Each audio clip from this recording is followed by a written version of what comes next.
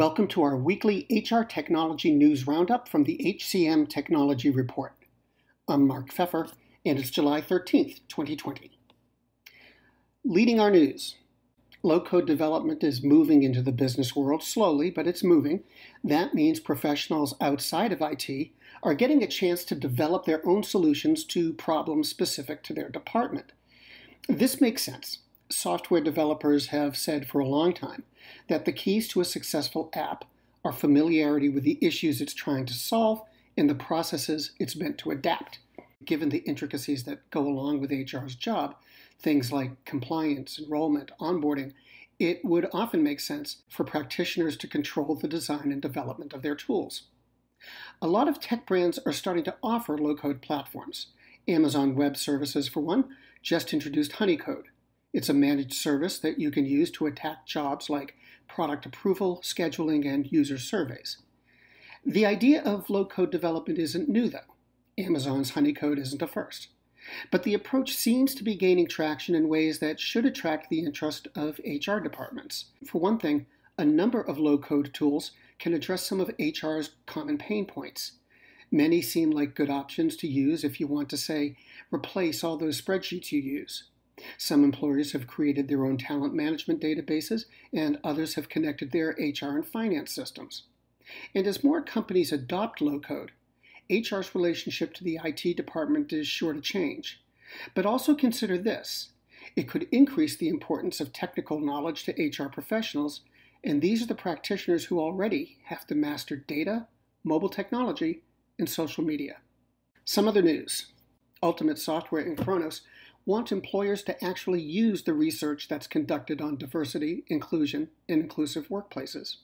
So, they're funding the Equity at Work Council. They've given it the mission of helping employers develop evidence-based strategies. The announcement came even as employers admit that their D&I efforts are lagging. HR.com just published a study and found that a big part of the problem is employers don't have the D&I data they need to uncover issues inside the organization.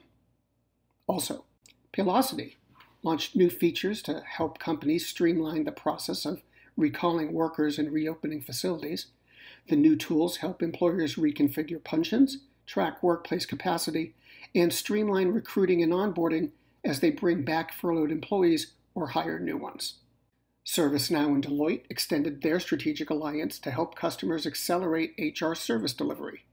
The companies will conduct go-to-market activities together, and Deloitte will work with ServiceNow to expand its product features and functions. Finally, Paychex said revenue during its fiscal fourth quarter decreased by 7% to $915 million, but it was up 7% for the full fiscal year to $4 billion.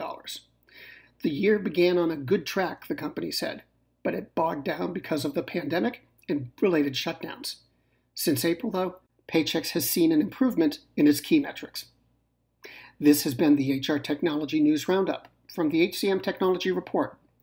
To keep up with HR technology, visit the HCM Technology Report every day. We're the most trusted source of news in the HR tech industry. Find us at www.hcmtechnologyreport.com. I'm Mark Pfeffer. The world's best-known investor and Wall Street expert Warren Buffett once said, "Wall Street is the only place that people ride to in a Rolls-Royce to get advice from those who take the subway." Mr. Buffett's quote is remarkably accurate, but how many people would rather receive advice from him than someone simply guessing? Welcome to Buy, Hold, Sell, your single source for Wall Street knowledge and profitable guidance. Please join me, Todd Schoenberger, and fellow trader Tobin Smith, as well as host Veronica Dudo, for a podcast known to move the needle for investors.